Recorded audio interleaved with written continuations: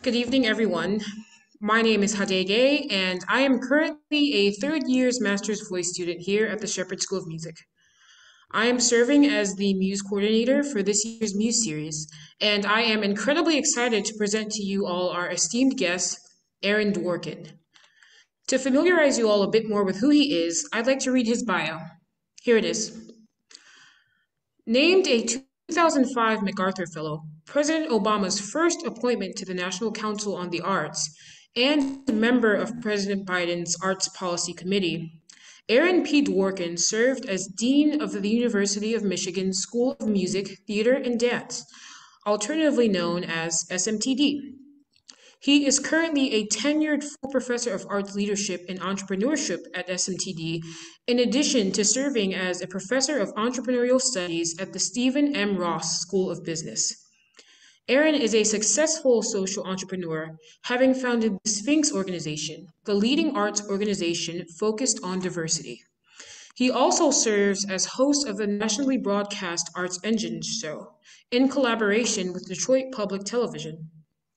Aaron is a best-selling writer, having authored The Entrepreneurial Artist, Lessons from Highly Successful Creatives, published by Rowman and Littlefield, a science fiction novel, Ethos, Rise of Malcolm, published by Morgan James, as well as his memoir titled Uncommon Rhythm, A Black, White, Jewish, Jehovah's Witness, Irish Catholic Adoptee's Journey to Leadership, released through Aquarius Press, a poetry collection, They Said I Wasn't Really Black, and a children's book, The First Adventure of Chili Peppers.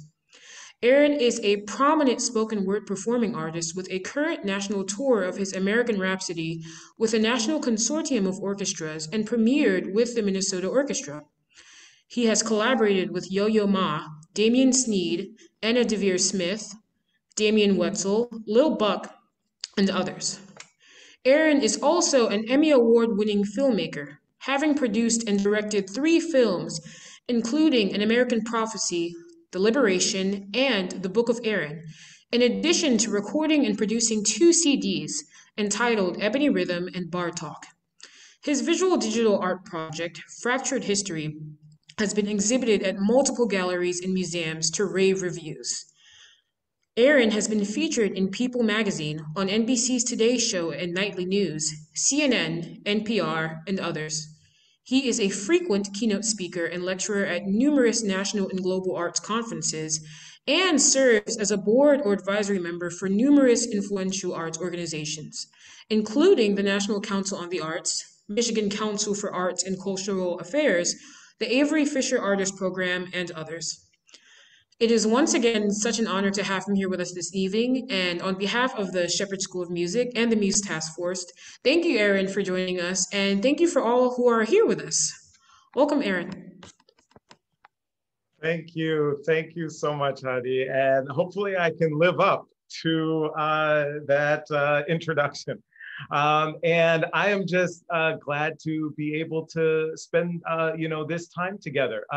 And so I'm gonna kind of share a presentation. I'm gonna talk a little bit about my background, my history, because I think that is so critical to inform ourselves as artists, as practitioners, and as arts leaders.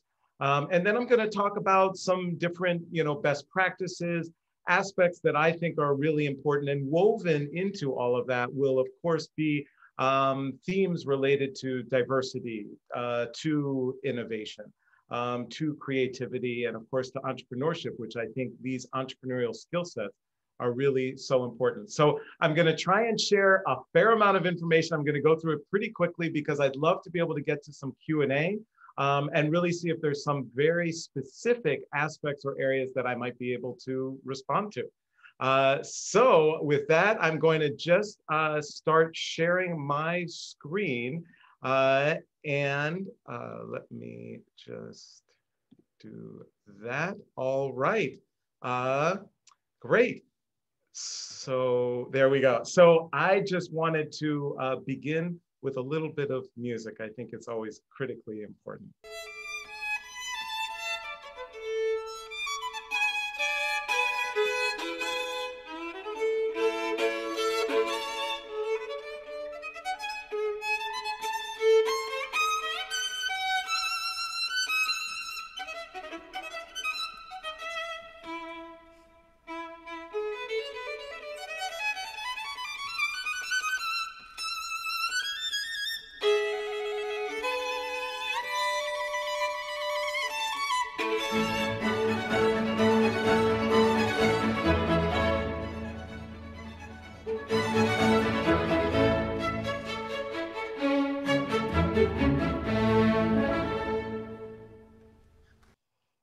So obviously, it's really right the joy of my life to be able to work with so many amazing young people like Hannah and others, both in a performance aspect, but then also those who are looking at administrative leadership and entrepreneurial leadership, in addition to or separate from their various performance aspirations. So I mentioned that I was going to share some of my background, so I will start at the very beginning. And I was born, my birthday is coming up very soon. I was born on 9/11, on September 11th, but I was immediately given up for adoption. And I was adopted by a white Jewish couple who were neuroscientists and behavioral scientists who already had a birth son, my older brother, who's now a cellular biologist and biogeneticist at Columbia.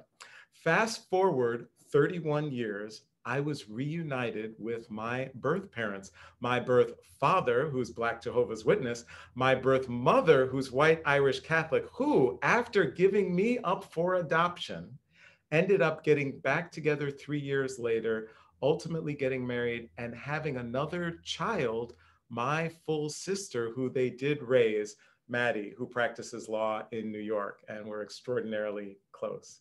So basically, in the end, I am a Black, white, Jewish, Irish, Catholic, Jehovah's Witness who grew up with a big afro playing the violin. So no big surprise, and this goes to right that what we do, especially as artists, needs to emanate from us. Themes of diversity, given that I'm a whole bunch of things wrapped up into one, has always been a theme and a part of my life, unintentionally as I was younger, and then more intentionally the older I got and the more I began to think about architecting a career trajectory, which we'll talk about a little bit more later.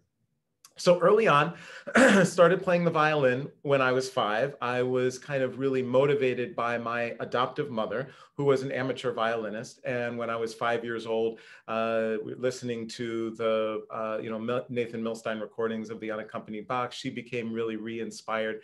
And that inspired me to really be able to start. And I was very, very lucky early on to have phenomenal teaching. My first teacher was Vladimir Grafman, who was the amazing teacher who brought the Russian School of Teaching over to the States, taught Joseph Gingold, who of course taught many of our stars that we're able to see today, like Joshua Bell and others. So I was really able to access phenomenal teaching at an early stage. And also you'll see from these pictures, I played chamber music beginning very early on. And for me, that was extraordinary because it was this way to connect with others. And so whether it was at the 92nd Street Y in New York or other circumstances, I was able to continue progressing on my instrument. Ultimately to the Interlochen Arts Academy, which is where I spent my junior and senior years of high school. And again, had this opportunity to be able to think about how I could speak with my instrument.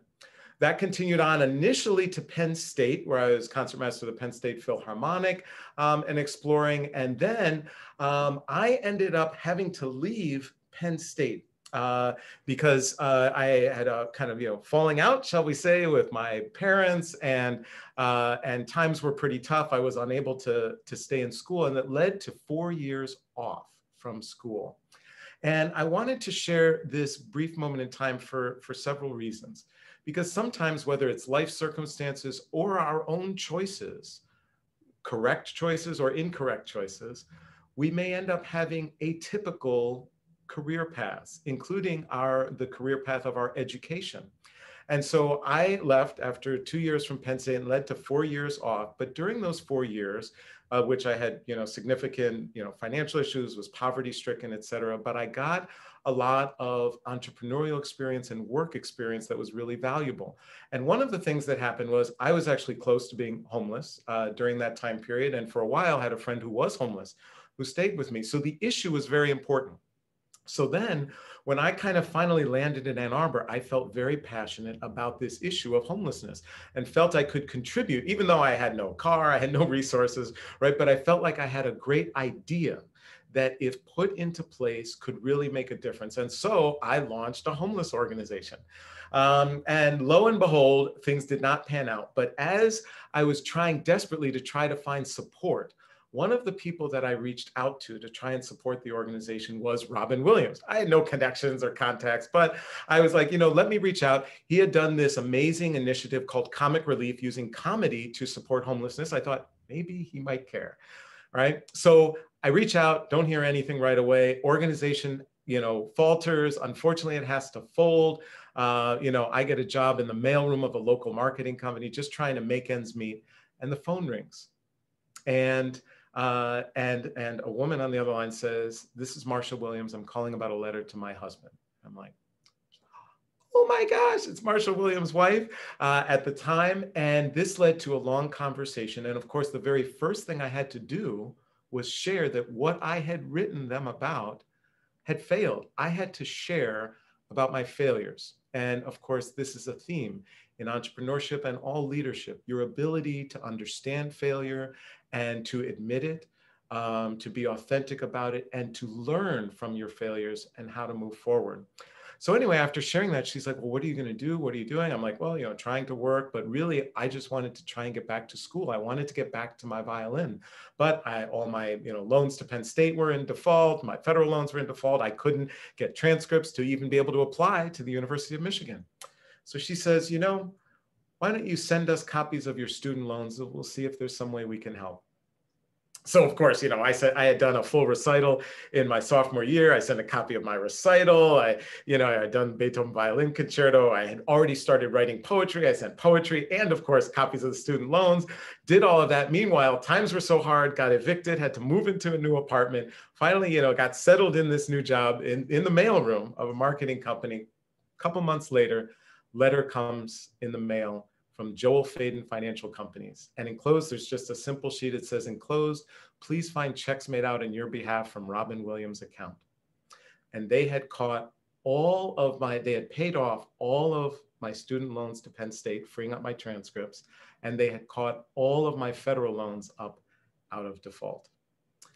So someone who didn't know me at all, no connections, no networking made a profound difference. And because of that support, I was able to return to the University of Michigan and to my studies, where I ultimately not only got my bachelor's, got my master's.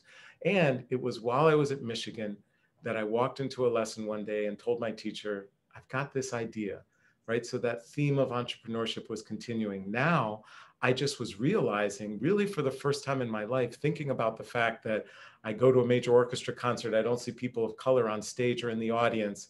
I walk into a lesson one day, my teacher says, "Do you want to play music by Black composers?" And I didn't know there were any Black composers. As a biracial, multiracial, viewed by America as a Black violinist, I did not know there were any Black classical composers until that moment in my lesson. And asking myself why, and thinking, what if there was a competition for young Black and Latinx musicians could come together, play this music by composers of color, play at the highest level, gain resources to be able to access the top summer music programs, high quality teaching, and through that be able to build professional careers, right? A relatively simple idea. And I literally came into my lesson one day with that. And so I think about, because this is really important, what if I never went to Interlochen or to Penn State or to Michigan, right? These are educational institutions that valued my diversity, my recruitment.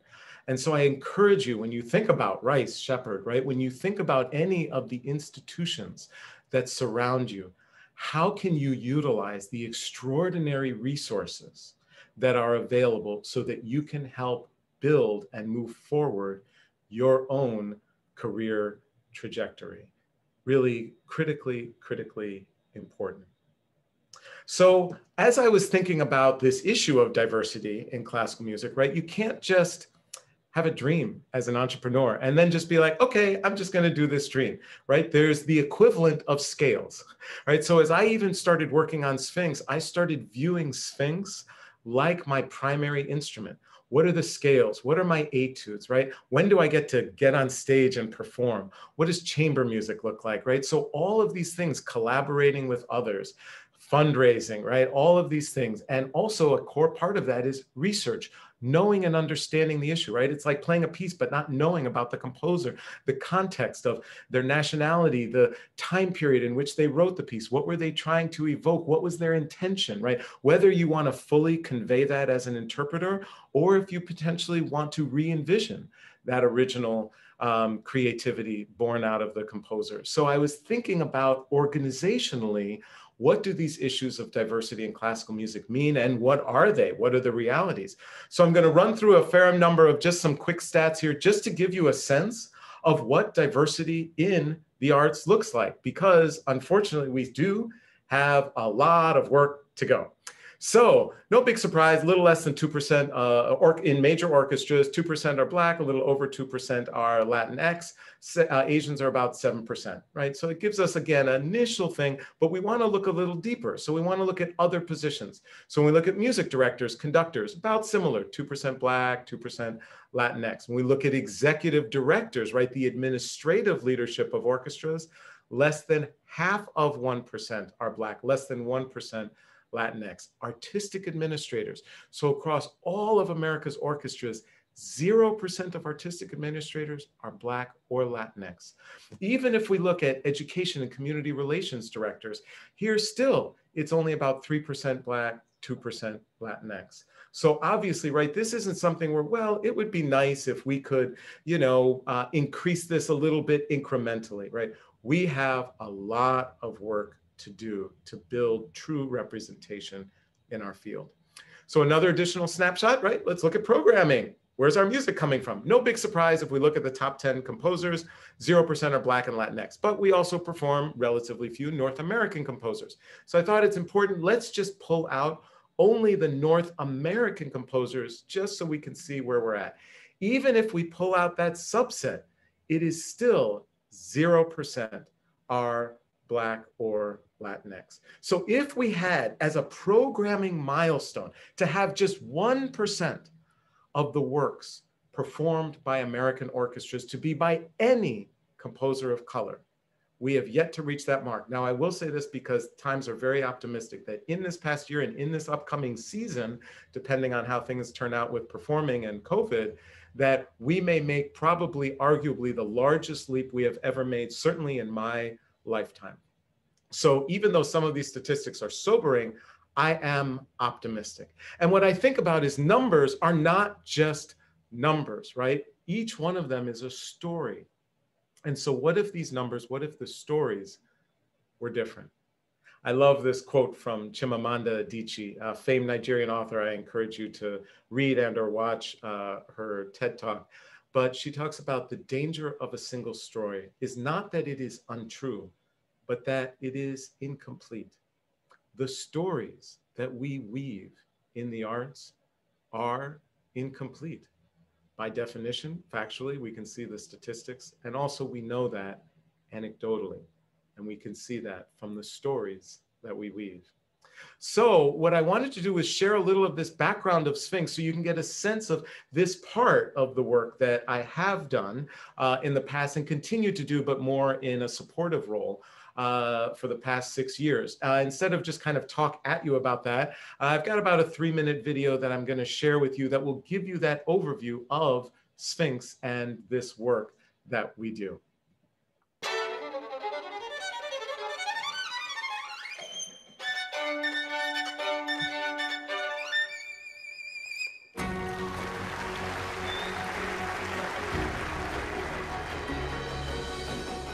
The perception that the talent isn't out there within communities of color is so deeply false in classical music. Wow, drop the mic. There are millions of kids like this in this country who do not have the resources to become everything that they could be. But fortunately, these programs are doing the job that the bigger society fails to do. Sphinx's mission is transforming lives through the power of diversity in the arts. And we address the issue of lack of diversity and inclusion through a sense of a pipeline. We have Overture program replace violins in the hands of young people for the first time. I definitely believe that the Sphinx Overture program has made a difference in this community. The Sphinx competition is our flagship program. It's a wholesome approach to musician development that goes beyond the competitive mechanism. Sphinx Connect is the epicenter for artists and leaders in diversity, devoted to the issues of inclusion, leadership, and career advancement. We have Sphinx Symphony, which is a professional, all African American and Latino orchestra. And then we have the Sphinx Virtuosi, which is an ensemble of soloists that performs across the country, everywhere from Carnegie Hall to Harris Theater in Chicago, and really communities beyond. I think the Sphinx Organization is so incredibly important. It tries to achieve in our society an equilibrium of people who are incredibly talented and motivated to be part of every aspect of our society. Sphinx has done tremendous work over its first 20 years.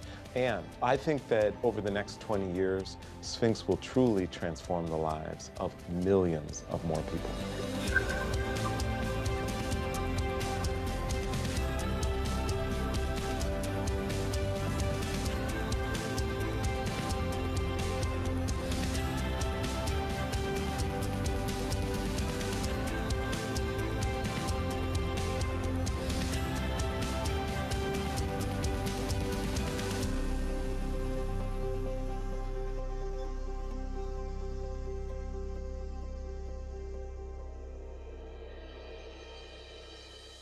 So again, I wanted to just be able to, again, give you this kind of sense of the work that Sphinx does. And in addition to what you saw in the video, Sphinx does work in the administrative realm as well. So as Sphinx Lead, which is developing the artistic administrators and next generation of presidents of orchestras and deans of colleges, universities, et cetera. And also in the entrepreneurial area with Sphinx Tank. And so we have a competitive process each year that identifies the leading arts entrepreneurs and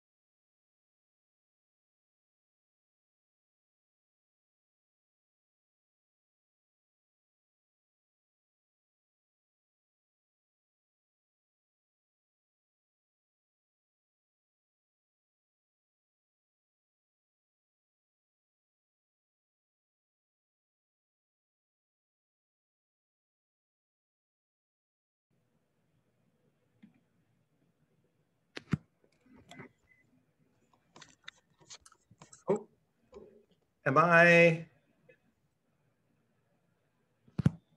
back on there? Sorry about that, everyone. I don't know how I got dropped there. So looks like I am back on. So let me just continue to share, and here we go. Okay, so sorry about that. And so a key to building creative careers, being able to respond to technical glitches as they occur and to respond and adapt. As I like to say, improvising. So very, very important. But to talk about building a creative career, I think there are just kind of a few, if you will, best practices that I wanted to share with you. And one of them is being innovative. One of my favorite quotes is from Brene Brown, key organizational leader. And what she talks about is there is no innovation and creativity without failure period. And just as I was talking about needing to share when I tried to start the homeless organization and ostensibly failed, even though there's so much that I learned, you want to be able to embrace failure, because chances are if you have not failed, you have not been innovating. It is just impossible without it. So you want to be able to think about that and that role of failure in innovation. Writing is absolutely key. You have to be able to articulate your vision, your ideas, your innovation through the written word. If you're going to be able to bring together the partners who will help you make it happen, and of course, be able to garner the resources and especially do any fundraising to support it as well. And then just kind of this overarching idea of being an entrepreneur, entrepreneurship, right? What does that look like? So at Michigan, we have what we refer to as Excel, our excellence in entrepreneurship, career empowerment, and leadership. But there's these basic components, right? We've got coursework, and we're dealing with, developing the mindset, ideation, grant writing, public speaking, all of these types of things. We bring in some people for a leadership forum, all those types of things. Then we have these regular workshops, right? So we bring in key leaders so students are able to workshop with them. They're able to develop mentors and identify role models.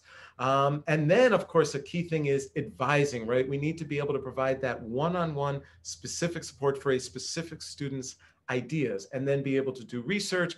You see networking cutting across all of these. It is impossible to develop a creative career path if you do not network. Unfortunately, being good enough on your instrument is not enough. Being smart enough or even innovative enough is not enough. You need to be able to network with those who will be able to help you. You cannot just simply be a singular individual and be successful in this career path. And then finally, we have direct grants, because we're like, right, if we empower and do all this empowerment for students, if we don't actually provide them with some seed funding, then unfortunately, we may be just setting them up to fail. So we need to be able to provide that as well. And another aspect, this was a project that I worked on to try to be able to bring together kind of these case studies, right? So we put together this book that are really these case studies of entrepreneurial artists, and to be able to provide a breadth of that. So whether it's musical theater, we've got Lin-Manuel Miranda, for regular theater, Jeff Daniels, for jazz, Wynton Marsalis, for country music, right? Lee Greenwood, dance, Bill T. Jones, et cetera, right? The list goes on and on. But the idea was, what I did was I actually interviewed each of these people and then captured in their own chapter their experiences, their life, their life's work as an entrepreneurial artist. And then at the end, coalesce that into entrepreneurship best practices that we're able to learn from them. So I love quotes, as you're probably getting to see. So another quote that I love is from Albert Einstein, who said, "Strive not to be a success, but rather to be of value." When you have that focus on how can I develop these skill sets now when I'm surrounded by an institution that's dedicated to my education, to my training, how can I build my skill sets to be better of value? And then this other quote that I love from Aristotle. Sphinx has a wonderful celebratory event that's hosted at the Supreme Court each year, and with Justice Sotomayor. And I share this quote from Aristotle about excellence. And he said that excellence is an art won by training and habituation. We do not act rightly because we have virtue or excellence, but we rather have those because we have acted rightly. We are what we repeatedly do. Excellence, then, is not an act, but a habit. And that's what I talk about. We shouldn't bring excellence because we have an audition, because we've got a final exam, because we're preparing for juries, whatever it might be. We must have excellence be a habit in our lives. And it is only then that we truly will bring that trait out. So again, these kind of components of entrepreneurship. And then finally, related to a creative career, I want to talk about portfolio life, a portfolio career, because basically these days, this is what is required. You kind of can't really just do one thing. And the people that I find who are not only most quote unquote successful, but more importantly, feel most fulfilled in their creative career are those who have a portfolio life, right? Just like a financial portfolio, they have different components to what they do. Some they might have a performance part of their portfolio, and then they might have a teaching part of their portfolio. They might have an administrative part of their portfolio, and entrepreneurial, etc. So what I wanted to do is just quickly share with you what my portfolio life is. So in other words, this isn't just something kind of textbook. You know, we understand from best practices, one should intentionally craft a portfolio life. But yes, you should, and ideally not fall into one, but rather architect one. And that is what I do. So I do that, and I think very intentionally about what I'm going to do, what the time periods are that are required, and also where does compensation come from? There are parts of my portfolio life that don't bring any compensation. On the contrary, they actually require the expenditure of funds, but they are important to me. They bring value to me for different reasons. So I have some things, right, that are, of course, major priorities in terms of time, all of those types of things. So, right, look at my portfolio life. My main role, right, is as a professor at the School of Music, Theater, and Dance at Michigan, right? I also have a courtesy appointment at our business school, Michigan Ross. I also do advising for the Sphinx Organization. I'm also a writer, as was mentioned. I have a science fiction book. I also do performing, my American Rhapsody, which is my spoken word piece that I do with orchestras. I do, of course, presenting and speaking, such as this. I also have board service. So I serve on the National Council for the Arts, which oversees the National Endowment for the Arts. I do some personal philanthropy through the Dworkin Foundation, actually involved in digital assets and cryptocurrencies, a very fun, exciting endeavor through Maverick Analytics. Again, board work, I'm on the board of the Michigan Theater, Chamber Music America, the Ann Arbor Area Community Foundation. Then I also do some visual art. So I have various visual art exhibits that I do. This is one of my pieces, part of my exhibit called Fractured History. I take prominent African Americans throughout history and embed them in instruments and then have them speak through that. This is Coretta Scott King that you see in this piece. And then, of course, writing my book, The Entrepreneurial Artist. And then also I'm a filmmaker and was mentioned, I just recently, we got an Emmy for American Prophecy and just had its live in-person premiere at the Michigan Theater. So this is, if you will, that snapshot of my portfolio life. And here's the key thing I want to share. It's very intentionally architected in terms of the time and the nature of all of these components. And so I encourage you right now, as a student, could be at any point in your career trajectory, I encourage you to be intentional about your portfolio life. Oh, and so sorry that I forgot to mention Arts Engines, my weekly show. And I encourage you to check out, comes out Saturdays on Facebook, a host of other social media platforms as well. We actually are up to 100,000 viewers. And I also have an additional show, Artful Science.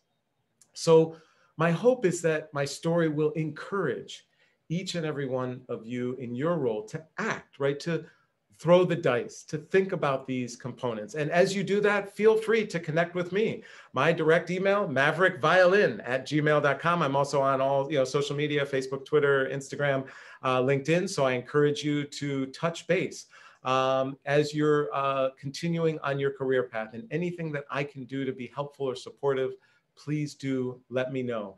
As all of the amazing faculty who are there, right? Our lives are dedicated to supporting and improving and helping you build the foundation for your lives.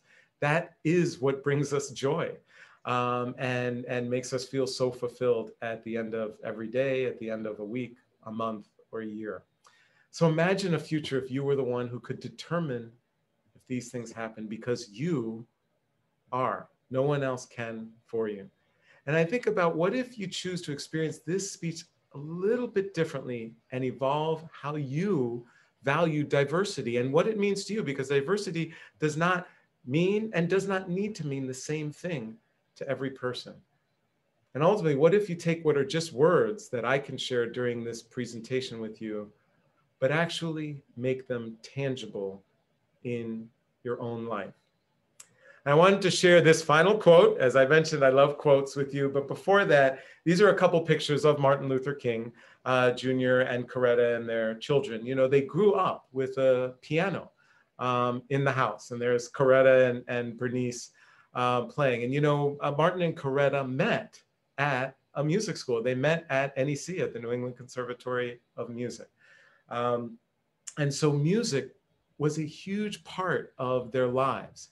And this kind of became very poignant for me because you'll see Patrice Jackson, who's in the lower corner there playing cello. And we were at a philanthropy conference in Atlanta, and Patrice was performing, and Coretta Scott King was there. And she came up to me afterwards, tears in her eyes. Obviously, the performance was extraordinarily moving. And she shared with me this important role that the arts had in their lives, in the movement for social justice. And when you think about what it is that you want to do in our field, performing, administrating, being an entrepreneur, I encourage you to keep in mind the words of Dr. Martin Luther King Jr., who said, change does not roll in on the wheels of inevitability, but comes through continuous struggle. History will have to record that the greatest tragedy of this period was not the strident clamor of the bad people, but the appalling silence of the good people. Our lives begin to end the day we become silent about things that matter. And I submit to you, this role that we all play in the arts matters, and matters more than ever in an ever kind of divisive country, in an ever divisive world. This art form, this medium that we have power and control over because of the crafts that we have developed to utilize it, to tell our stories, is so incredibly, incredibly important. And so I encourage you to kind of keep that in mind as you think about this work that we do. And with that, I will pause, and I would love to be able to engage in Q&A. Yes, thank you so much, Erin, for that powerful presentation. We will now be transitioning to the Q&A segment of tonight's lecture. So if there's anyone who has any questions they'd like to ask, you can type them in the chat, or if you would like to speak with Erin directly, please click on the Ask a Question button and we will make you a panelist so that the two of you can chat.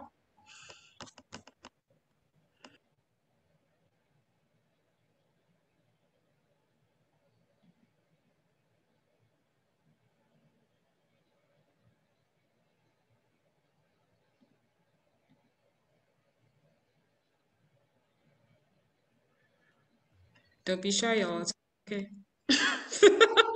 He doesn't bite. And in my classes, I'm not able to do it in this webinar format. In my classes, when students are a little bit hesitant to initially start asking questions, I say, okay, well, I'm going to start asking all of you questions. And then the questions start flowing very quickly. So.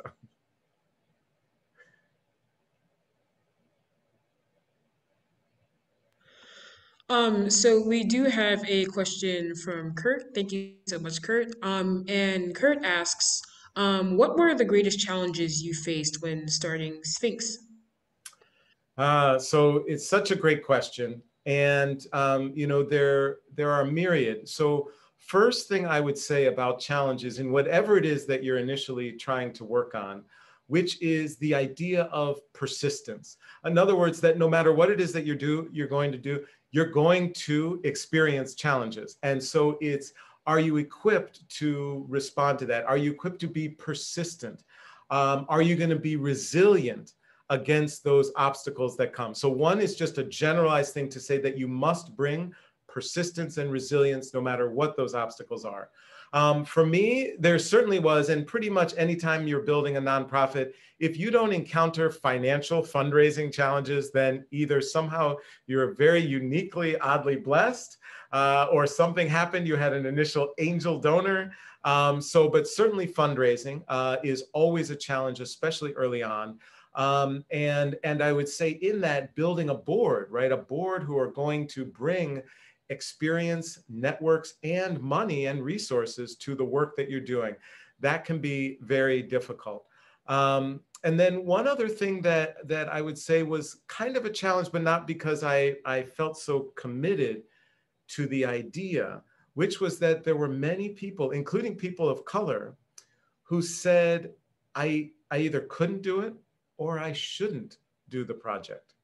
They're like, you know, a number of people said, there really aren't musicians of color of this level of talent out there.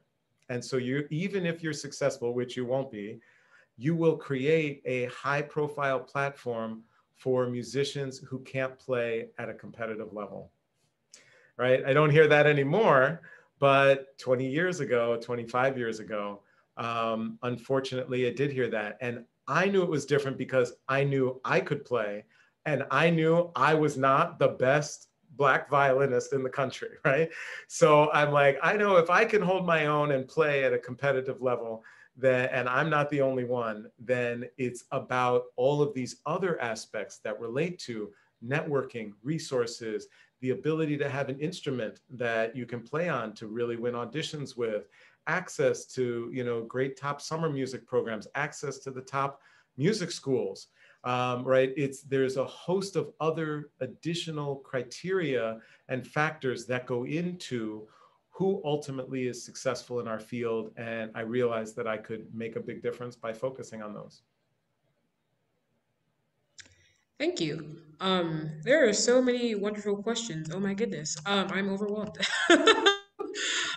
So there is a question from Miss Jones. How do you maintain your creative integrity while you are bound to the structures and rules of the institution?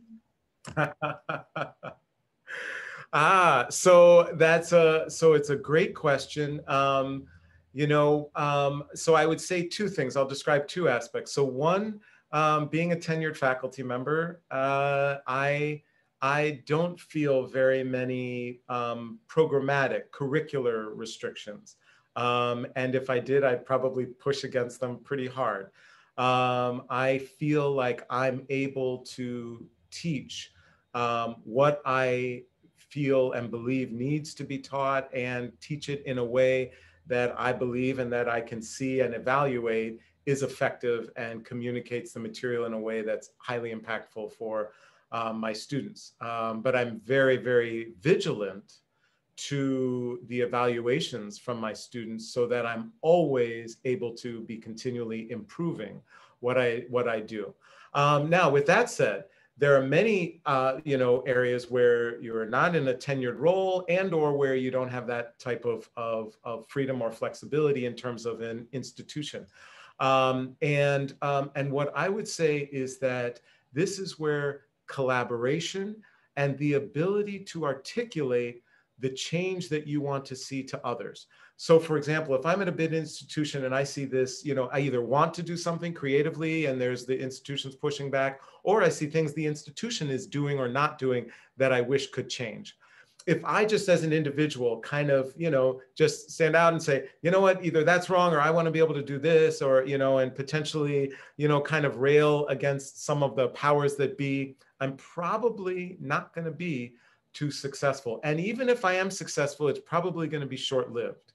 So how I would approach that is look and say, who else feels similarly?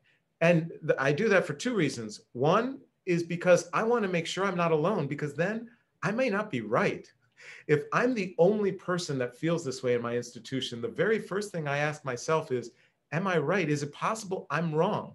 Because either I'm right and all of the other 10, dozens, or hundreds of people at this institution are wrong, or there's maybe something I'm missing. So that's first. Then ideally, right, you find some other like-minded people, and now say, how can we collaborate? Because all of a sudden it's a much more powerful voice. Tenure or no tenure, you get a significant group of people, including a significant group of students, you can create extraordinary change in an institution, because institutions tend to fear kind of, group uprisings. I don't want to start anything at Rice or Shepherd, but just to say that when you get a group or a collection of people, and then the final component, which is when you then are talking with the powers that be, or however the decision-making structures are, now you need to be able to make the case. You need to be able to, so you have to be able to articulate verbally and often in written form why whatever that change is that you want to do creatively, what you want to do, why it matters, why it's important, why it won't bring about whatever fears are that the institution has.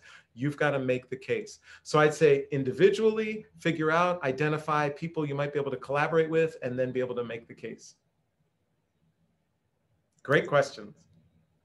Thank you so much. And now we're moving on to Margaret's question, which is do you see a need for classical music itself to evolve as a way to become more inclusive, specifically a broader scope of styles presented in concerts and recitals that are recognized as quote unquote, excuse me, quote, worthy, unquote? So my short answer would be yes. I love not being able to be a politician who they often talk around answers. So yes, I do think that is great. Sphinx's programming often will begin to incorporate different styles. And I think also this is something that happens very naturally when you bring a diverse group of composers involved in a particular initiative. When you have composers, they're often, if they're given that freedom, to be able to bring many things from their own historical, background or cultural background. So where you have, typical historical, classical composers that we might play all the time, who at the time may have brought folk themes or idioms from their culture that now are viewed as kind of straight up classical music. Now, all of a sudden, if a contemporary, say African-American composer does the same thing, somehow it's seen by some as, divergent from classical music, et cetera. So of course, I think that's silly and quite narrow-minded and narrow-framed, and no art form remains static. All art forms evolve over history. You can track that. And in some ways, that's how they really thrive. And so I think classical music will thrive on that.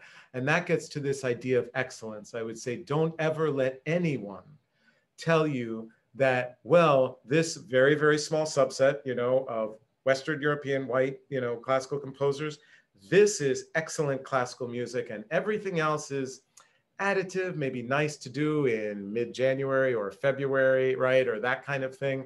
I encourage you to reject that definition of excellence. And what I will often say to orchestras is, if your definition of excellence, if your goal is to perform the best composed music by white European composers during this particular time frame to a largely white, affluent audience, you are excellent. You are doing a phenomenal job at that.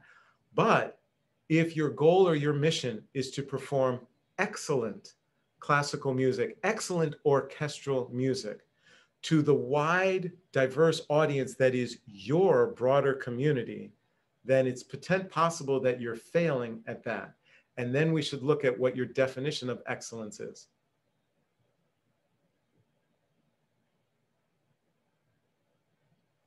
All right, thank you so much again. Next, this, oh, excuse me.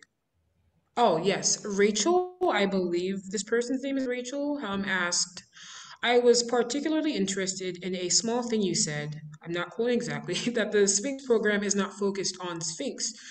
Could you speak more about how you create a supportive, exciting arts environment that has high standards but doesn't put competition first? Yeah. So it's great that you raised that. Thank you so much for the question.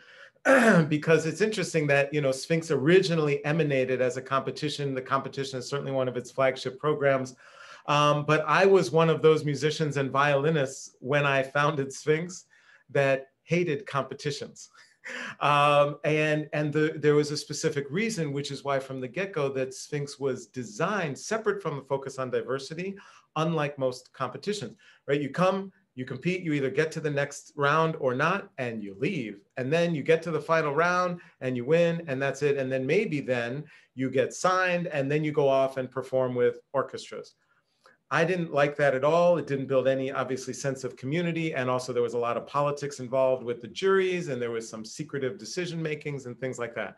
So I wanted to have an open jury process, an open process in terms of their deliberations, their ultimate adjudications, and to be able to build a community. So several things that came out of that. One, that every jury member for the Sphinx competition is required to provide a page of jury comments. So with 5 jurors, it means every single competitor, every single semifinalist of Sphinx receives 5 pages of jury comments. which can be extraordinarily powerful and informative. Also, Sphinx competitors are required to stay after the initial rounds, even if they do not make it past the semifinals rounds, because that's where master classes, other seminars, and all of their networking with key members of the Sphinx Symphony and with leading artists who we bring in to be role models and mentors, et cetera, because that's where the meat is. And that's why the majority of Sphinx's competitors who don't end up, winning the competition have these extraordinary professional career trajectories because of all of that support. So the last thing that I'll say too about Sphinx is that it isn't, if you will, not about that. And so when I was at the helm prior to the last 6 years, and now in its leadership under the past 6 years under AFA, it's not about its leader. It's not about the people who lead its various programs. Sphinx is driven by its program participants. Sphinx Lead, as I mentioned, that is driven. The architecture for it is in large part driven by the actual participants, the Sphinx leaders who are part of it. Sphinx semifinalists, every single year, their feedback helps to define how it's informed for the future. Sphinx Connect, the giant conference that happens every January or early February in Detroit, is in large part driven by the 1,000 people who attend that. And of course, all of the sessions are architected and driven by all of the people who create those sessions and provide the content and who participates in those. So Sphinx is, and I love this was said in a documentary, but truly is a movement. It is not a kind of top-down organization, but it's a movement that is fueled and furthered and evolves through all of those who are really a part of it. Yes, thank you. We have another question from Kipras. I apologize if I mispronounced your name.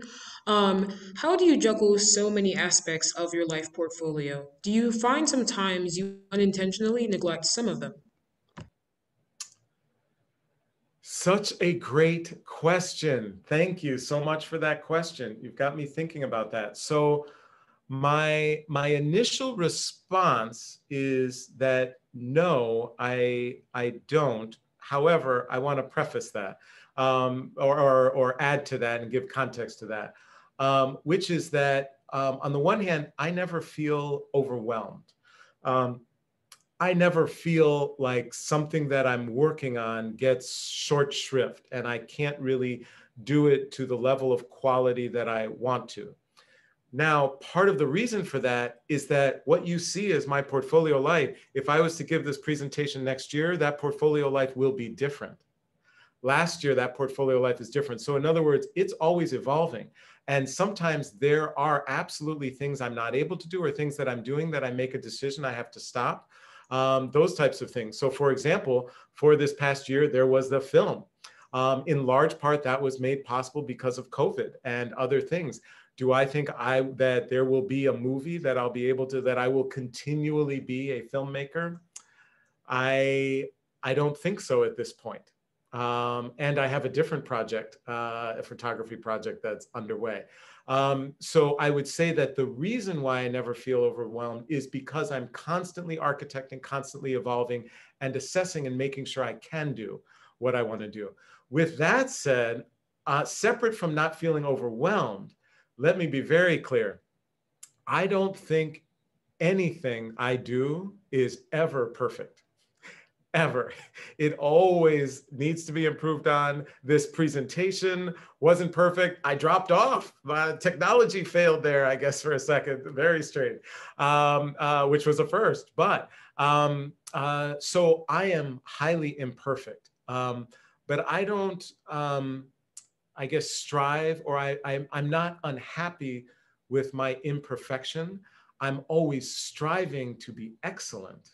And as long as I can come away knowing that I did the best that I could, even if I make a mistake, even if I make an error, even if things were highly imperfect, as long as I prepared the best that I felt I could and delivered the best that I could, then I don't have a sense of kind of negativity. And I also tend not to reflect on that other than for learning. I'm always about what's next, how can I prepare, how can I learn from whatever just happened.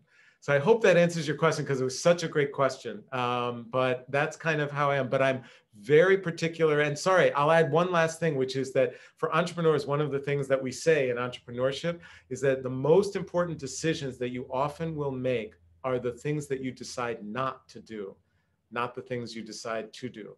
So there is always things. Just today, unfortunately, there were 2 invitations that I received to do very, very interesting things. And unfortunately, I had to say no. It is very important that you understand what you can't put on your plate because of what you have there. Thank you. That was great. Next, we have another question from Anthony Brandt. And he asks, what do you need? Oh, excuse me. The pandemic has strained the performing arts just at a time when we are also striving for more diversity. What do you think is needed in order to expand opportunities coming out of such a difficult period? Great question, Anthony. And you know, the pandemic has truly created many challenges. However, I would also add that it has created many opportunities. And so how I tend to look at these things is kind of twofold. One, first and foremost, is to just be appreciative. I'm so appreciative that you know, knocking on wood so far, I haven't had to deal with the pandemic personally, health-wise. But of course, so many people that all of us know have, and some in very challenging ways. So first, I'm appreciative and understand that sense of being lucky. And then that translates into, so what can I do? So I tend not to kind of lament about, well, here's all these things and all these job opportunities have gone. All of my, obviously my performances, right, with orchestras, my spoken word performances with orchestras, right, evaporated. So I could kind of sit and just lament and, oh, this is just so terrible. I worked so hard on creating this piece and working to build these, you know, performances, and now, you know, they're all gone and woe is me and so on and so forth. But instead, my focus was, okay, can't do that. Okay, I have to accept that no matter what innovation I bring to bear, I cannot perform with orchestras because there is a pandemic and people aren't, you know, and halls are shut down and orchestras are shut down. Okay, so what can I do? That led to my film. My film only exists because of COVID. And the opportunities, the entire film was shot on iPhones remotely. The editing work was done obviously by editors remotely. So all of that. So in other words, I was able to do that. So if not for the pandemic, I would not have an Emmy Award winning, we won 4, you know, film festivals film. My shows, Arts Engines, 100,000 people, you know, tune into this show now every week. Didn't exist before COVID.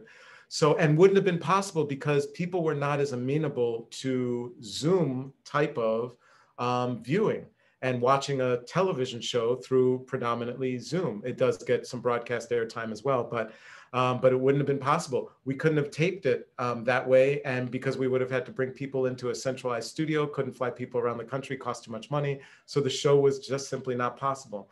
So I would say that the focus I would encourage you to have in the face of the pandemic and ongoing and Delta variant and all of that is to think, first, be appreciative of everything that we have and the battles we don't have to fight that so many of us do, and how can we be helpful and supportive of them?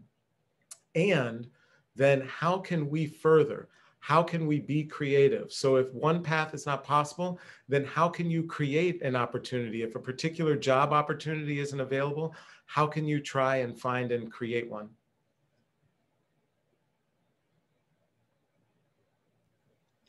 Thank you so much. Great questions. Yeah. We have another question from Nova Thomas, and she asks, what advice do you offer to young artists regarding the abilities to sustain their passions and abilities to persevere to maintain that connection to source to avoid artistic and creative fatigue? And so, sorry, can you read that again? Because I just want to make sure that I fully understand the context of it. Sure. What advice do you offer to young artists regarding the abilities to sustain their passions and abilities to persevere to avoid artistic and creative fatigue? Yeah. So, so a couple things I would say. So first and foremost, I think you have to be passionate about what it is that you do.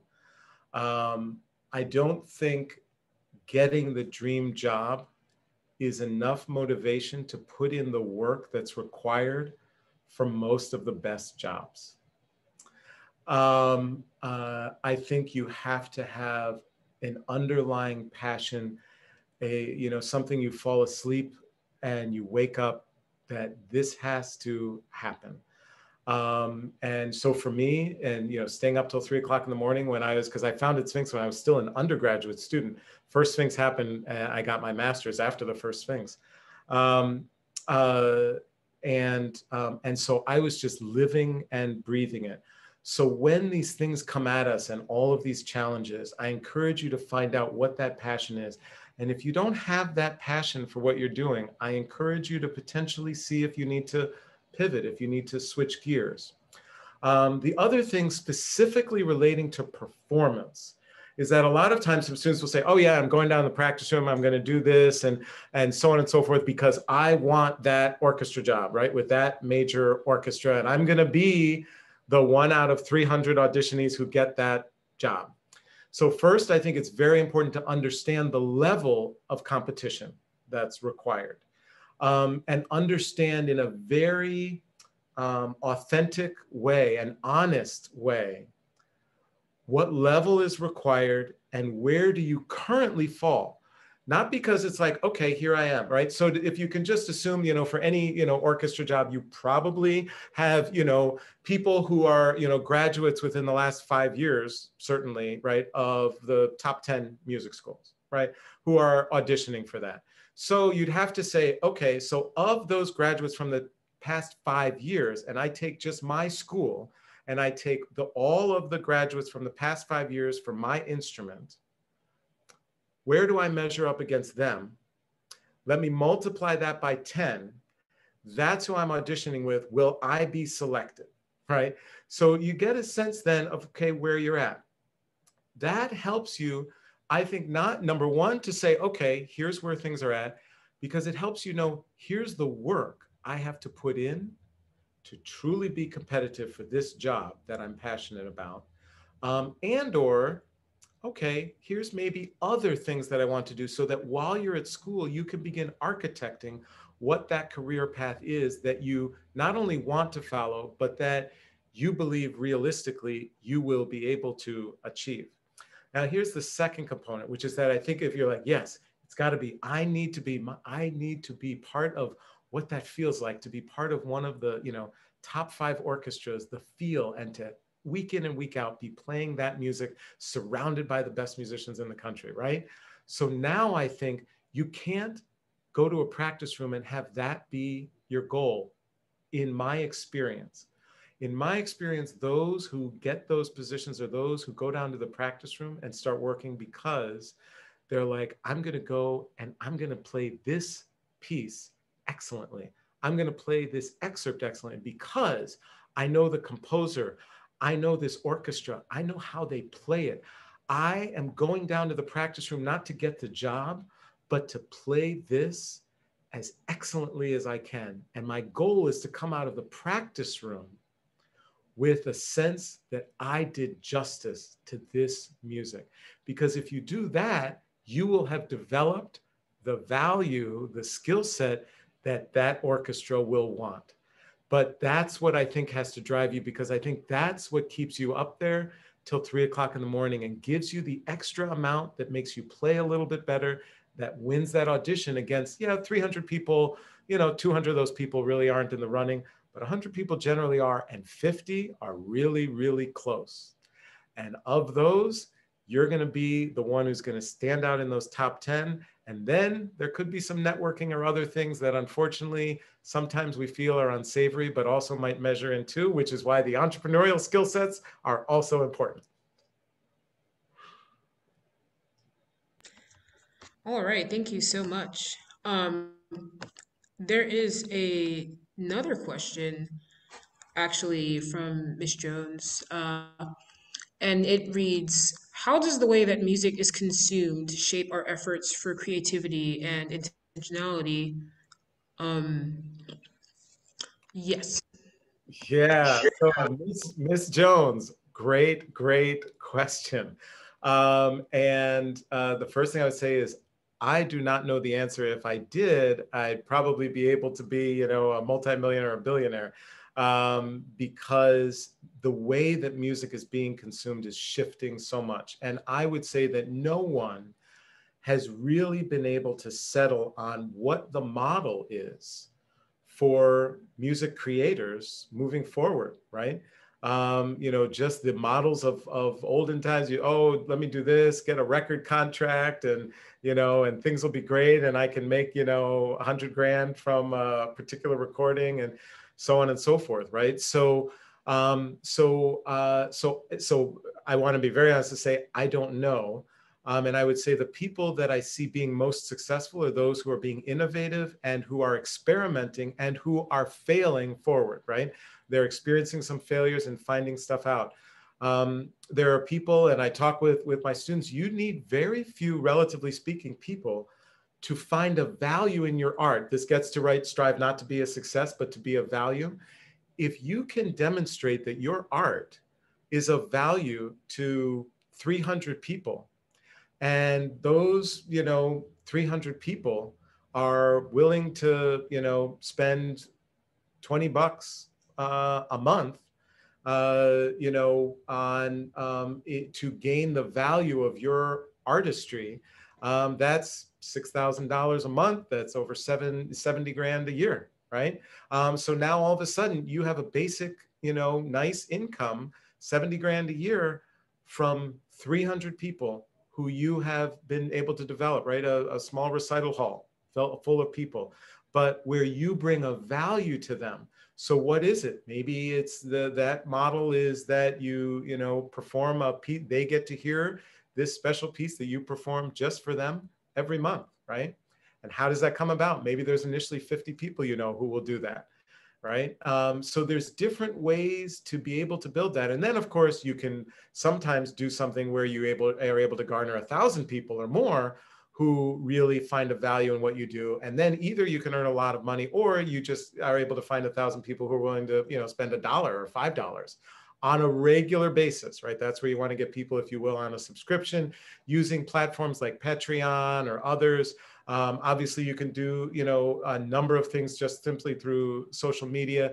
But I find that those who are able to make consistent, quote unquote, real money that they can, you know, that they can pay the bills with, it's often a platform like Patreon where they have subscribers and they're building on them and finding what their audience values and are bringing their own creativity to them.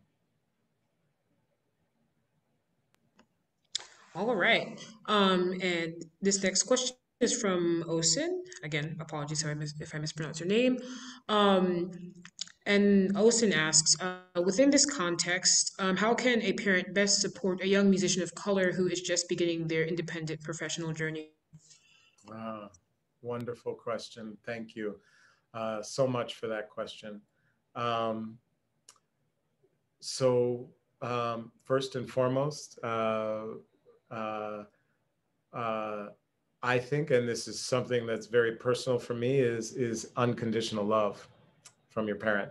Not something I have always experienced. And so I think unconditional love is the most important thing that a parent can provide for their child. And that not only is actual unconditional love, but as perceived by your child, right? Because sometimes as parents, and I'm a parent of two, you know, you have this, you can have this sense that, of course I have unconditional love, but they don't feel that way, right? Because they don't do something you want them to do. They get bad grades in school, or, you know, they quit the violin, right? So, and our eldest son ended up going on to business school, just graduated, left music far behind. Our youngest did quit the violin, but he's sticking with piano still. 22 and 14 years old. So unconditional love, and also that they know that there's unconditional love. Now, with that, just to be a little more specific, and beyond that, I would say finding out what are those resources that your child needs. So as a young student of color in music, is it one of the things we found that's one of the most powerful things that Sphinx has been able to provide is a community? Do they feel like they have a sense of community? Are they welcomed into the musical sphere that they are in? And if not, are there things that you can do as a parent to identify that? Obviously, for young Black and Latinx musicians, Sphinx is oftentimes that community, a very extensive community. There also, I think, are just the resources. So do they have the resources? Is it an instrument? Is it a summer program? Those types of things. So is there something that they can be surrounded in where they'll be able to advance through their musical pursuits, and or just learn more about their musical pursuits that would be helpful for them? So those are at least a couple of the types of things. And of course, YouTube videos, things like that. They can find role models, mentors, older musicians of color who are doing what they want to do. And then they could not only see them, have them be role models, but I would encourage you to reach out. There's no one that's unreachable. I shared, the Robin Williams story. I was like nobody to, him. There was no reason it could ever, want to respond, etc. So I encourage you, it never hurts to try. And that's where that failure comes into play. You just have to assume that you'll have some level of failure. But if you have all of these people and you're seeing YouTube and you're reaching out to them as role models, and you just keep reaching out, it's inevitable that someone's going to respond to you. So success is inevitable in that case. All right, thank you so much. I think that might be all for our questions.